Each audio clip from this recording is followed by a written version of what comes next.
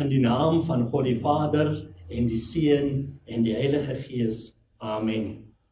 'n Hartlike goeiemôre, liewe gemeente, liewe broers en susters, liewe luisteraars van ons Here Jesus Christus. Ons groet u vanoggend op hierdie 5de Sondag na Trinitatis met ons weekteks soos opgeteken in Efesiërs 2 vers 8. Uit genade is julle gered deur die geloof en dit nie uit julleself nie. Dit is die gawe van God. Hiermee wil ons graag iedere en enkelde wat vandag en in die week verjaar en huweliksherdenkings vier, baie geluk toewens met die woord wat uit die Here, van die Here wat kom uit Psalm 67 vers 2. Mag God ons genadig wees en ons seën. Mag hy sy aangesig by ons laat skyn. Geliefdes, ons hulp is in die naam van die Here.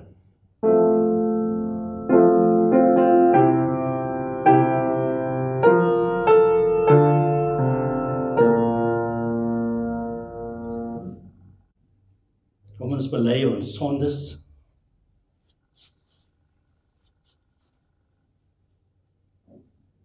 Albarmhartige God en waaragtige Vader, ons erken en bely met ware diepe boetvaardigheid ons menigvuldige sondes en oortredinge.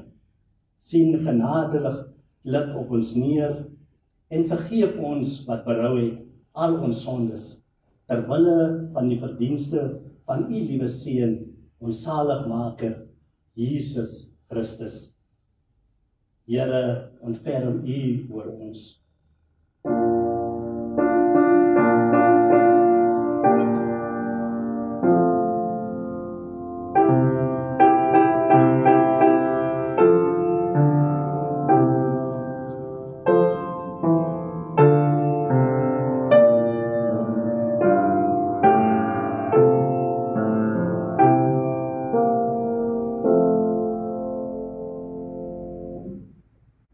Ontvang die genade verkondiging met hierdie woorde. As ons sondes bely, God is getrou en regverdig om ons sondes te vergewe en ons van alle ongeregtigheid te reinig. Liewe gemeente, liewe luisteraar, liewe toehoorder, kom ons luister met opmerksame harte na ons altaar en preekteks, soos opgeteken in Lukas 5 vers 1 tot 11.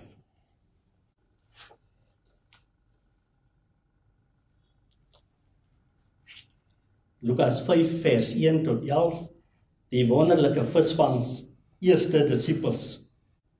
En toe die skare by hom aandring om die woord van God te hoor, gaan hy by die meer Genesaret staan en sien 2 skuite aan die kant van die meer lê, maar die vissers het van hulle af weggegaan en was besig om die nette uit te spoel.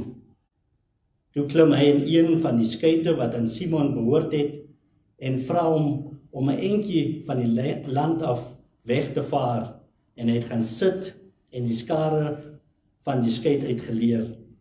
En toe hy ophou met spreek, sê hy vir Simon: Vaar uit na die diep water en laat julle nette sak om te vang. En Simon antwoord en sê vir hom: Meester, ons het die hele nag deur hard gewerk en niks gevang nie, maar op u woord sal ek die net laat sak. En toe hulle dit gedoen het, het hulle 'n groot menigte visse ingesluit en hulle net wou skeer. Daarop wink hulle vir hulle maats in die ander skuit om hulle te kom help, en hulle het gekom en albei die skuite volgemaak, sodat hulle amper gesink het. En toe Simon Petrus dit sien, val hy neer aan die knieë van Jesus en sê: Gaan weg van my, Here, want ek is 'n sondige man. Want verbaasdheid het hom aangegryp en almal wat by hom was oor die vangs van visse wat hulle gemaak het. En net so ook vir Jakobus en Johannes, die seuns van Zebedeus, wat Simon se maats was. En Jesus sê vir Simon: Moenie vrees nie, van nou af sal jy mense vang. En nadat hulle die skuite aan land gebring het, het hulle alles verlaat en hom gevolg. En word daders van die woord en nie net hoorders wat julle self bedrieg nie. Halleluja.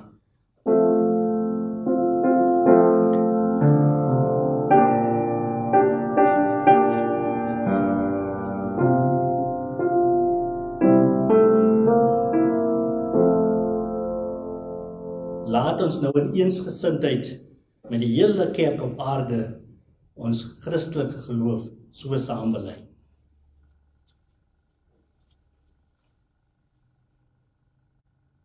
Ek glo in God die Vader, die Almagtige, die Skepper van die hemel en aarde, en in Jesus Christus, sy enige gebore Seun, onze Here, wat ontvang is van die Heilige Gees, gebore uit die Maagd Maria, wat gelei het onder Pontius Pilatus, gekruisig, gestorwe en begrawe is, en neergedaal het na die doderyk, wat op die derde dag opgestaan het uit die dode, opgevaar het na die hemel, en sit aan die regterhand van God, die Almagtige Vader, van waar hy sal kom, om te oordeel die lewende en die dode. Ek glo in die Heilige Gees, een heilige algemene Christelike kerk, aan die gemeenskap van die heiliges, aan die vergewing van sondes, aan die wederopstanding van die vlees en aan 'n ewige lewe. Amen.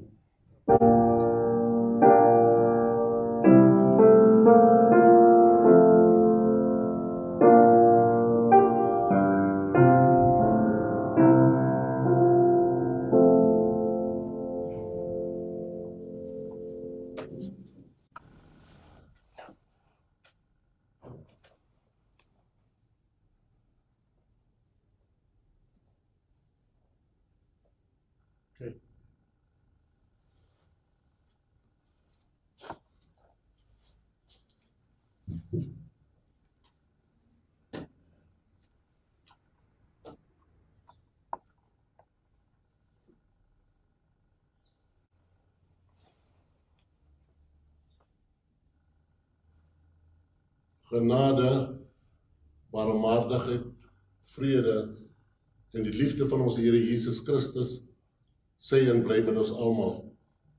Amen. 'n Hartlike goeiemôre, liewe gemeente. Dit is vir my baie aangenaam om vanoggend by u te wees, en ek groet vir u almal in die wonderlike naam van Jesus Christus. Die perikoop wat vir hierdie oggend voorgeskryf is reeds gelees en ons vind dit in Lukas hoofstuk 5. En die opskrif daarvan is die roeping van die eerste disippels. Toe ek vir my besig hou met die voorbereiding van hierdie teks, het iets by my opgekom en gesê, as dit die enigste teks is wat ooit in die Bybel moes wees, en almal hom korrek al gehoor het, dan was daar nie nodig vir ander boodskappe nie. Daarna kan jy maar later dink. Hierdie perikoop is 'n skrifgedeelte wat heeltemal op sy eie en op sy eie reg staan. Maar as ons hom beide verband neem, dink ek nie ons sal heeltemal reg laat geskied aan die rede hoekom hierdie perikoop in die Bybel voorkom nie. Daarom sal ek vir u 'n bietjie terugvat in die geskiedenis en daarna effens verbyvat by die roeping van die disippels. Broers en susters, Jesus Christus is 'n kind van Nasaret. Hy is gebore in Nasaret en daar groot geword. En dis ook die plek waar hy met sy eerste bediening begin het. Nasaret, die plek waar almal hom geken het as kind. Nasaret, die plek waar hy in die strate gespeel het en wat almal geweet het wie hy is en waarvandaan hy kom.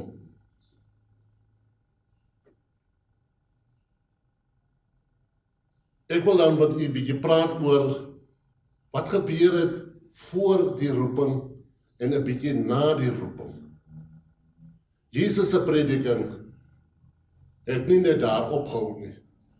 Wat jy moet verstaan en wat wel gebeur het, is dat toe Jesus begin preek en begin werk in Nasaret, het hy groot teenkanting gekry, omdat hy so bekend was. groot geword in die Joodse gemeenskap wat aanvaar het, hy moet preek en sê soos wat hulle wil. Maar dit was nie so maklik nie. Daarom, baie vroeg in sy prediking, was hy verwerp deur sy eie mense, want hulle het nie gehou van dit wat hy gesê het nie. Hy was te uitgesproke, hy het dinge bietjie te anders gedoen, as wat dit gewoonlik in Nasaret gedoen word. En daarom vind daar baie vroeg in sy prediking 'n dramatiese botsing plaas tussen hom en die leiers, die Joodse leiers van daardie tyd. Hulle het sy messiaanse aansprake verwerp. Hoe kan die seun, wat nou die dag hier groot geword het, sulke aansprake maak, omtrent die feit dat hy die Messias is, omtrent die feit dat hy die een is wat moes kom. Dit het groot verwerping van die Joodse gemeenskap veroorsaak. As gevolg van hierdie verwerping en konfrontasie binne Nasaret, het Jesus toe besluit, hy gaan uit Nasaret wegbeweeg. Hy gaan vaar onder leiding van die Gees van God. As ek nie hier welkom is nie, en as die mense van hierdie plek nie aanvaar wat ek sê nie, dan sal ek moet beweeg. En so beweeg Jesus van Nasaret af na verskillende plekke, onder andere sy volgende plek was Capernaum. Daar het hy gaan begin werk.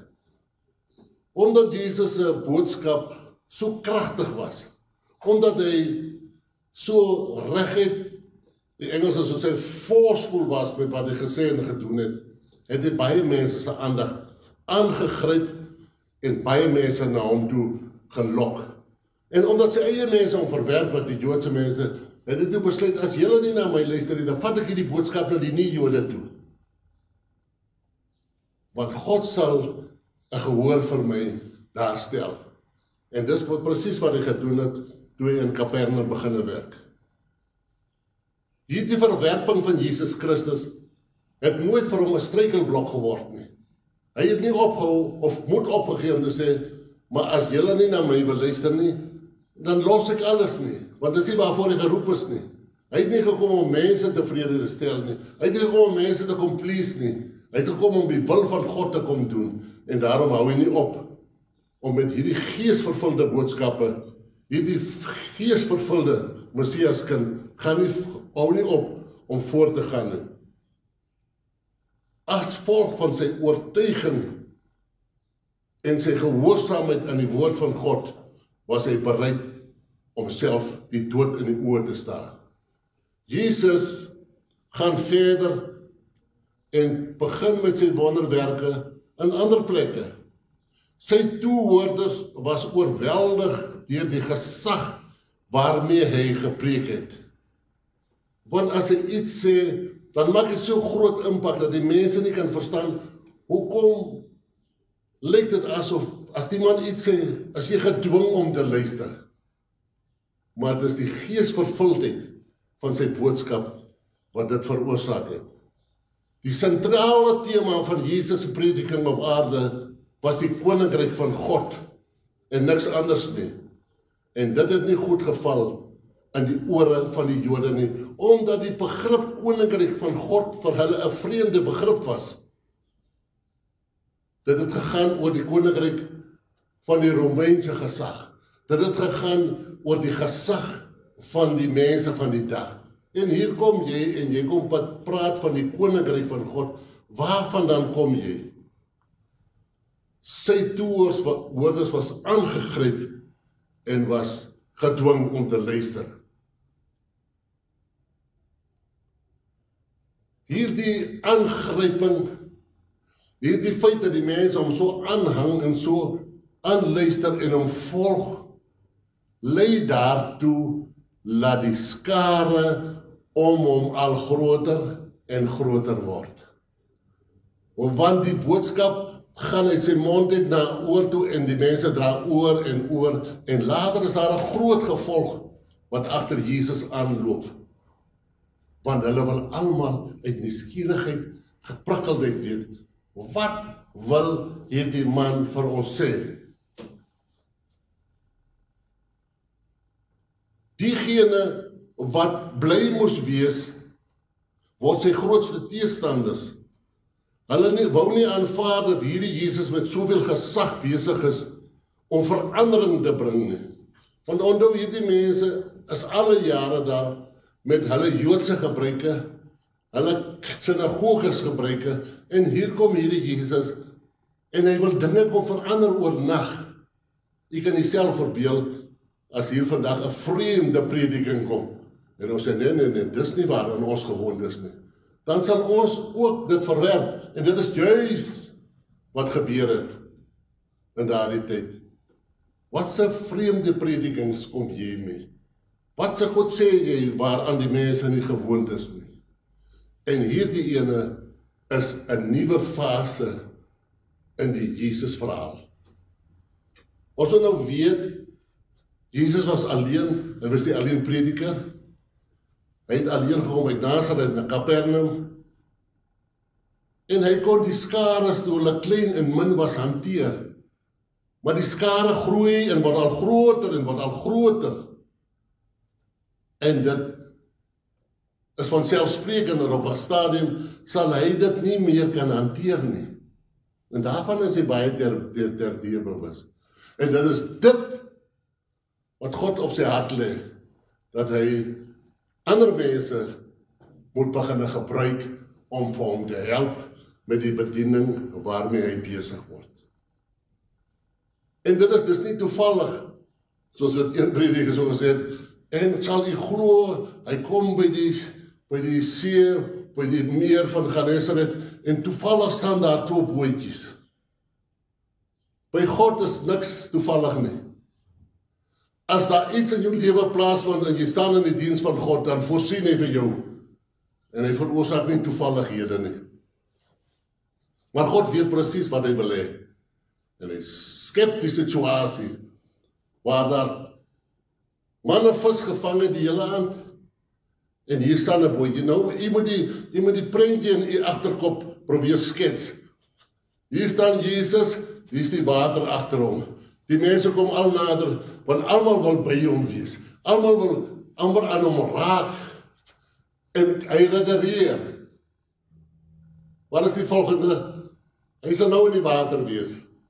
En dis wat hy sê vir Simon, een van die eienaars van die bote, kan ek op een van jou bootjies klim en 'n vaar 'n bietjie in die water. Dit sal vir hom 'n distansie gee tussen waar die water begin en waar sy bootjie is, en vir hom genoeg preekkans gee, genoeg afstand.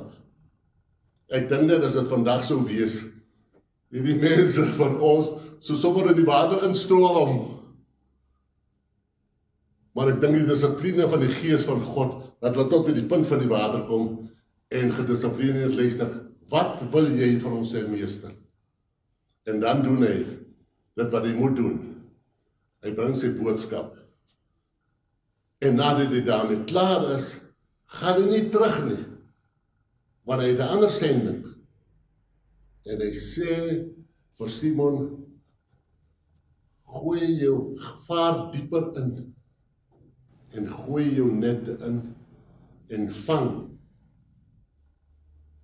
Dit het my baie getref. Vaar dieper in, gooi jou nette af, en vang. Hy sê nie, wil jy nie 'n bietjie verder beweeg, en probeer ingooi, en kyk of jy nie miskien iets kry nie. Want Simon sê vir hom, meester, ons het die hele aan, was ons besig hiermee. It's a waste of time. Hoe kom ons nou weer? Maar hy gebruik hierdie woorde, gaan dieper, en gooi af, en vang, by wyse van opdrag. Nou kan ek en u in ons vandagse hier dink, maar hoe het hy geweet, waar lê die visse? Hoe het hy geweet hoe diep? Hierdie Jesus, hierdie God, het hierdie visse gemaak. Hierdie God is in staat om hierdie visse te beopdrag, om na die net toe te gaan. Maar toe ek besig is met hierdie perikoop, is daar 3 dinge wat by my opkom nadat die vis gevang is. Nommer 1, dat Simon sê, ons het die hele nag deurgevang. Dit gee vir my 'n prentjie van die werk is in die donker gedoen. En nou in die dag,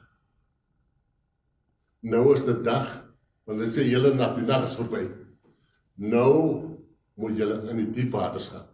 So met die gevolg, eerstens het hulle in die donkerte hele nag probeer, en nommer 2 het hulle in die vlak waters gegooi. Want die opdrag is nou gaan na die diep waters toe. En die derde verskil is dat hulle hele nag in die vlak waters, in die afwesigheid van Jesus Christus, probeer het om vis te vang. En die verskil nou is, dat hulle nie meer in die nag nie, maar in die dag, nie meer in die vlak waters nie, maar in die diep waters, vis gaan vang, nie sonder Jesus Christus nie, maar met sy teenwoordigheid. Is dit ook nie dinge wat in ons lewe gebeur, dat ons baie keer in die vlak waters rondploeter en probeer om vis te vang, waar die waters te vlak is. Die manne wat vis vang, wat hier sit sal weet, ons sê, ons moet diep gooi manne, want die vis loop vandag diep. Maar die verskil is die teenwoordigheid van God, en wat hy sê, wat Simon vir hom sê, Here, ons het heel lang, maar op u woord, en dis die kern van die perikoop, maar op u woord. Wat sê Simon by implikasie? Hy sê, ons sal gehoorsaam wees aan dit wat u vir ons vra om te doen. En broers en susters, as ek en u hierdie punt mis, dat ons nie gehoorsaam is aan die opdrag van God nie, dan sal ons probeer om oplossings te kry, te vergeefs te wees. En baie keer het oplossings net so 'n bietjie meer effort nodig om by die oplossing te kom, wat ons baie keer nie bereid is om te doen nie. Na die oorweldigende vangs kom Simon voor die Here en hy val op sy knieë en hy sê vir die Here, Meester, gaan weg van my af, want ek is 'n sondige mens. Simon word hier aangegryp deur 'n heilige teenwoordigheid van iets wat hy nog nooit in sy lewe beleef het nie. En hy voel so sondig dat hy as het ware nie wil assosieer met hierdie persoonlikheid wat hom konfronteer nie. En daar ontstaan so 'n klein konflik. So asof Simon sê, gaan weg. Ek kan nie. Maar Jesus, die alwetende God, tree in die bresse en hy sê, moenie bang wees nie. Van nou af sal julle mense vang. Iets sê vir my, dit maak nie sin, Simon is sy lewe lang 'n visserman. En die ander manne, Jakobus en Johannes, die seuns van Zebedeus wat saam met hom is vissermanne hulle lewe lang. En hier kom 'n stranger, 'n vreemdeling, en kom sê vir hulle wat hulle moet doen. Maar die vreemdeling weet waarvan hy praat. Maar die begrip van nou af sal julle mense vang, dit klink nie reg nie. Mense vang. Ons is vissermanne, ons vang nie mense nie. Waar kom u vandaan? En hoe word mense gevang? Dit is 'n volksvreemde begrip wat hier by hulle kom. Hoe wil die man hê moet ons mense vang? Broers en susters,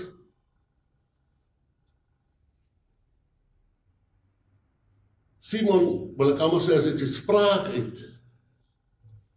Hy weet nie wat hom nou te doen staan nie. Die skrif sê, hulle het die skuite op die strand getrek. Hierdie selfde skuite wat hulle met vis gevang het die hele aand, trek hulle op die strand en hulle volg Jesus.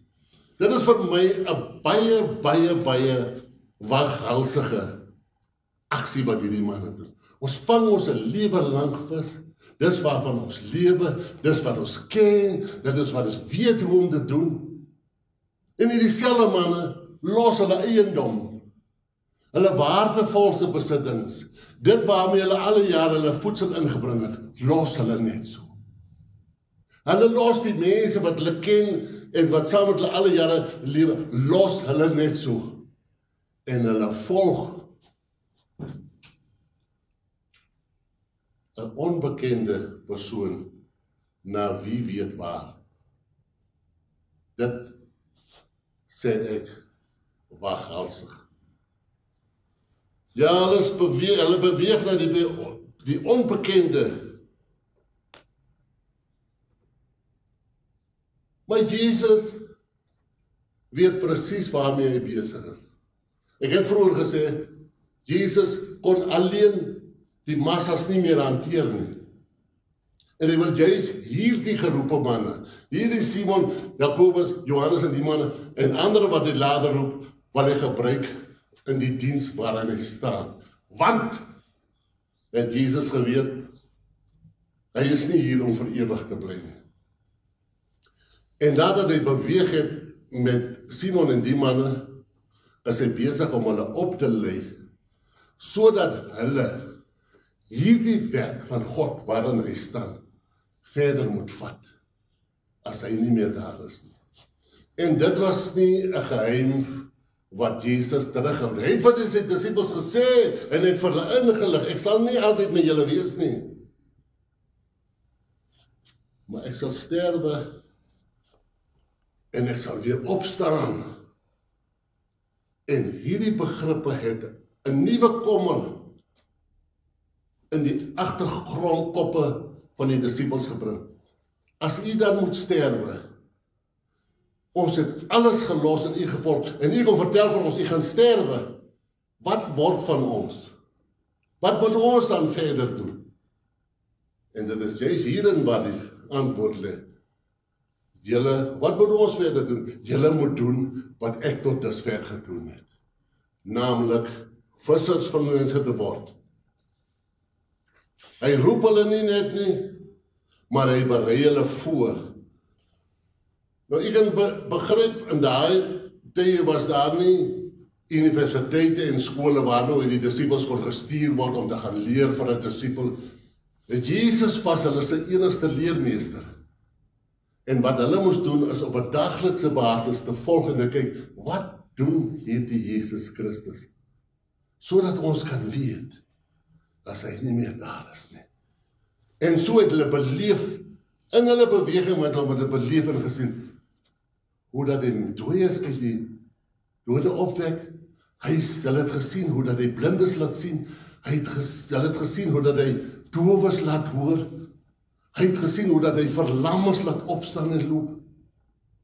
En hierdie mag, hierdie gesag, het Jesus ook in hulle geplaas.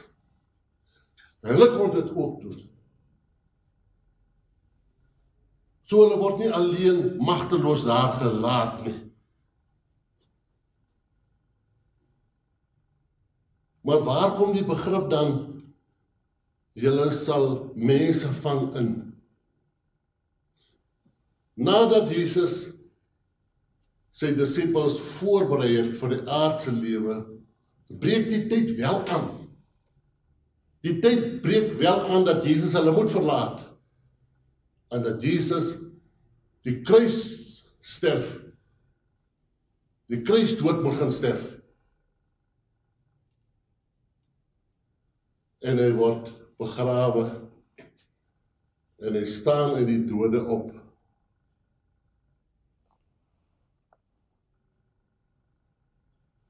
En die disciples is in suspensie. What is the road forward?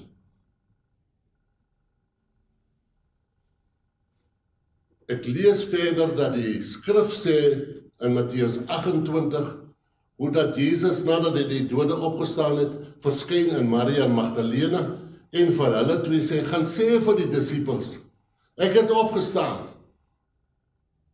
En hulle hardloop om uit te vind, kan dit waar wees, dat ons meester uit die dood opgestaan het? Hulle klink verbaas, maar hulle was dit vooraf gesê. Hulle het vooraf geweet, ek gaan sterwe, maar ek sal op die 3de dag weer uit die doodheid opstaan. En hulle gaan en hulle ontmoet hom. En hier sien hulle die opgestane Jesus. En hier kom die opdrag, die groot opdrag, the mission. In Matteus 28, waar Jesus vir hulle sê, gaan heen en maak disciples van alle nasies.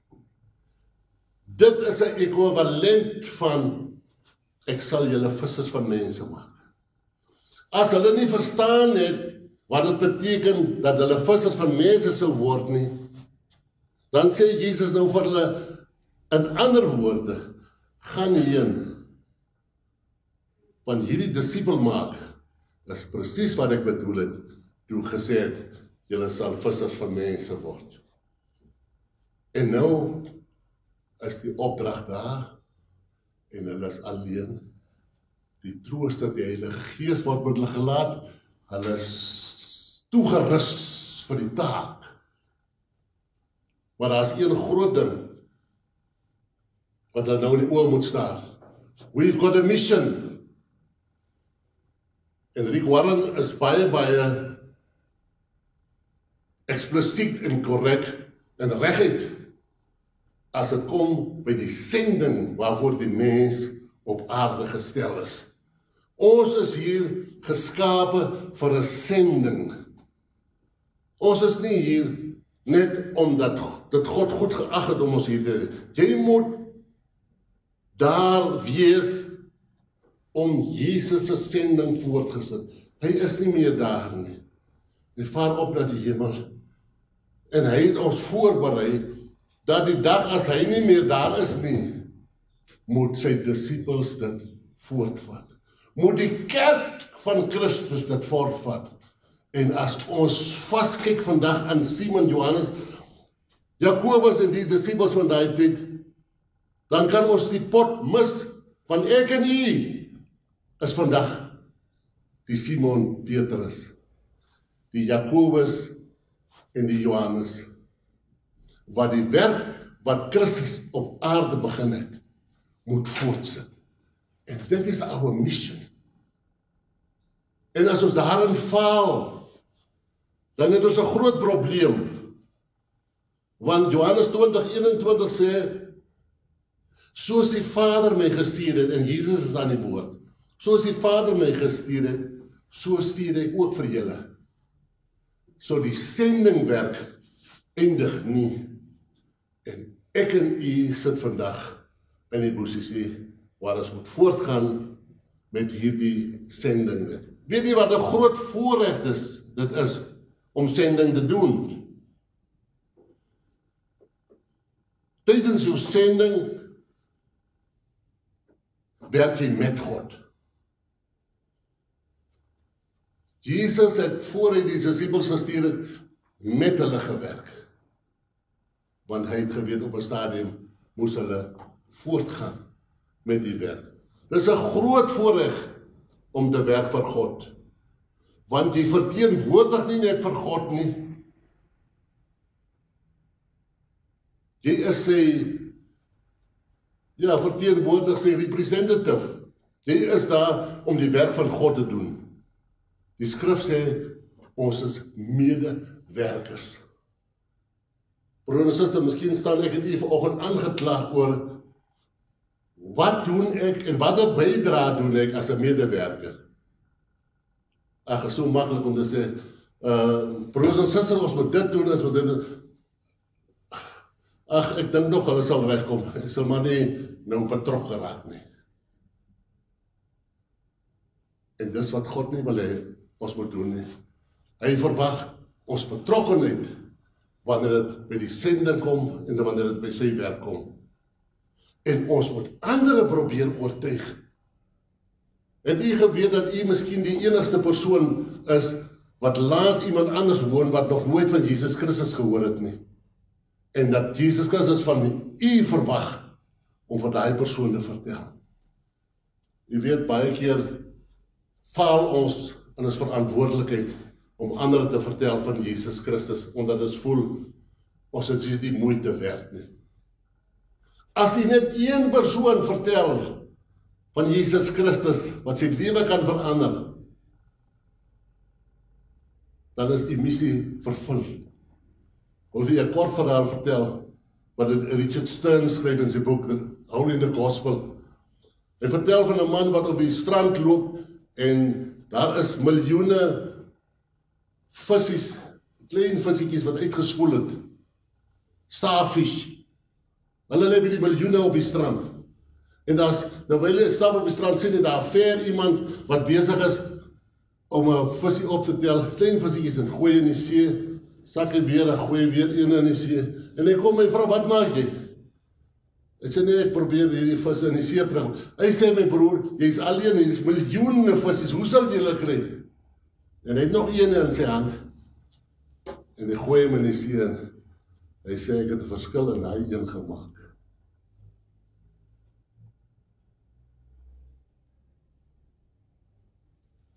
Besef u dat u ook 'n verskil kan maak in die lewe van een mens, en daarmee die wil van God verval.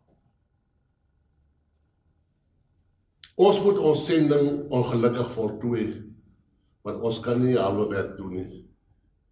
Die skrif sê, niemand kan sy hand aan die ploeg slaan en omkyk nie, want dan is hy nie werd vir die koninkryk van God nie.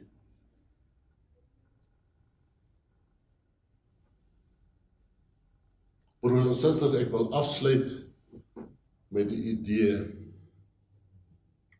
as jy 'n suksesvolle sending wil hê, en as jy God suksesvol wil navolg, as jy God se ware disipel wil wees, then let go your own agendas, and let God's agenda be the only one according to which you work. Because you cannot mix up your own agendas with the agenda of God. Dit is die kernpunt. En as ons daarby bly, dan kan dit goed gaan met ons. Waar staan ek en u vanoggend met die roeping waartoe ons geroep is? Waar staan ek en u vanoggend met dit wat God wil hê ons moet doen? Jy weet, die kerk van die tyd van Jesus Christus af, van die roeping van die disippels af, om vissers van mense te word, is tot vandag toe net so geldig, soos in die dae toe Jesus op hierdie aarde beweeg het. Hierdie selfe skrywer Richard Stearns in sy boek, The Ouderlinge Gospel, sê vir my iets interessant. Hy sê, the Church of God has changed from being fishers of men to being keepers of the aquarium. The Church of God has stopped to be fishers of men, to be keepers of the aquarium. Never stop to be a fisherman. Never stop to catch men. Ek hou van die koortjie wat sê, I will make you fishers of men if you follow me. I will, I will make you fishers of men if you follow me. Today, the same promise is there from God I will make you fishers of men. If you. I will, if you. We work the other way around. And we want to tell God, God, I will, if you. Doesn't work that way. May the good Lord bless us and keep us and give us the strength to be fishers of men, to go out there and to look around for those who haven't heard the name of Jesus Christ as a Savior. Let's go out and spread the news in these difficult times. May God bless you and keep you, now and forever. Amen. Nou mag die genade van ons Here Jesus Christus, die liefde van God en die troostvolle gemeenskap van die Heilige Gees, sy en bly met ons almal, totdat Christus kom. Amen. Loof en prys en eer en maak die naam groot. Here, ons is dankbaar vanmôre om onder die klank van die woord te sit, Here. Here, waar ons 'n verantwoordelikheid het, Here. Dankie, Here, dat U vir ons kom seën en genadig en barmhartig is, dat U vir ons by, Here, om vissers, manne van mense te word, Here. Here, kom dra ons, Here, kom bly vir ons, Here, kom wees ons genadig en barmhartig. Here, ek wil ons gemeenteraad en pastoor kom opdra aan U, Here. Dankie, Here, dat U vir hulle kom seën, dat U vir hulle genadig is, dat U vir hulle barmhartig is, Here, en dat U hulle gewillig maak, Here. Dankie, Here, dat U vir hulle dra, en dat U heilige kosbare bloed dat U vir hulle seën, Here. Dankie, Here, dat ons vanmôre ook ons land en ons volk kan opdra, Here, te midde van 'n pandemie, Here. Dat U vir hulle God van naby is, Here, dat U vir hulle kom seën, Here. Dankie ook, Here, dat U vir ons kom dra en ons lei en ons genadig is, Here. Dankie ook, Here, dat U die president en sy kabinet kom seën met wysheid en insig, Here, om hierdie situasie te hanteer, Here. En dankie ook, Here, dat U ons volk, Here, kom gehoorsaam maak aan die regulasies. U vir ons kom seën en genadig en barmhartig is. Here, kom lei ons, Here, ons weet, ons volk is nou in die laagtes. Maar dankie, Here, dat ons weet, U is besig om ons daardeur te dra, Here, dat U vir ons kom seën, dat U vir ons kom lei. Dankie, Here, dat U genesende hand op ons land is, dat U vir ons lei en genadig is. Here, ons kom loof en prys en eer U vir ons gesondheidspersoneel, ons dokters, verpleegsters, klinieke se personeel, die hospitale se personeel. Dankie, Here, dat U vir hulle almal kom seën, Here, en wees vir hulle God van naby en kom dra aan hierdie krisis, Here. Dankie, Here, dat U vir ons kom versterk en genadig en barmhartig is, Here. Kom seën vir ons en wees vir ons genadig en barmhartig. Here,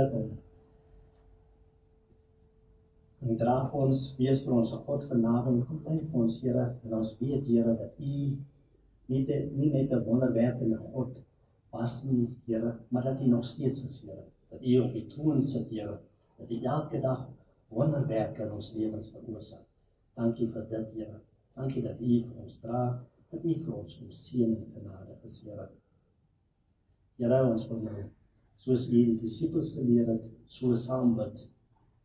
Onse Vader, wat in die hemel is, laat U naam geheilig word, laat U koninkryk kom, laat U wil geskied, soos in die hemel, net so ook op die aarde.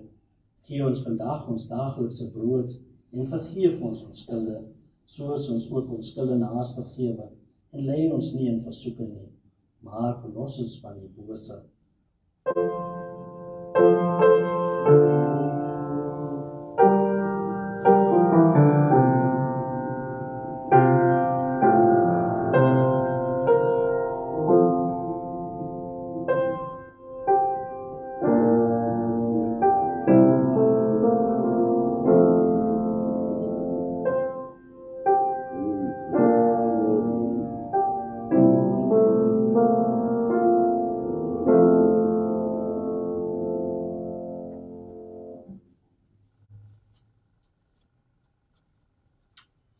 Liewe broers en susters, ontvang so die seën van die Here. Die Here seën u en behoed u. Die Here sal sy aangesig oor u laat skyn en u genadig wees. Die Here sal sy aangesig oor u verhef en aan u sy vrede gee. Amen.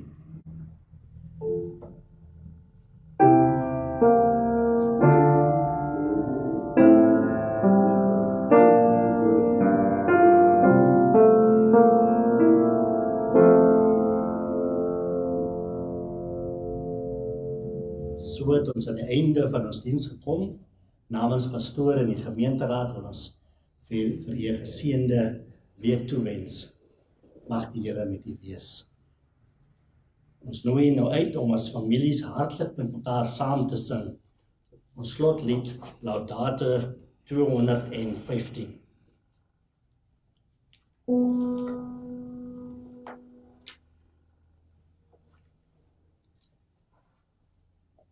Juig al wat leef, juig voor die Here, dien God met blydskap, gee hom ere, kom nader voor sy aangesig en prys hom met 'n lofgedig.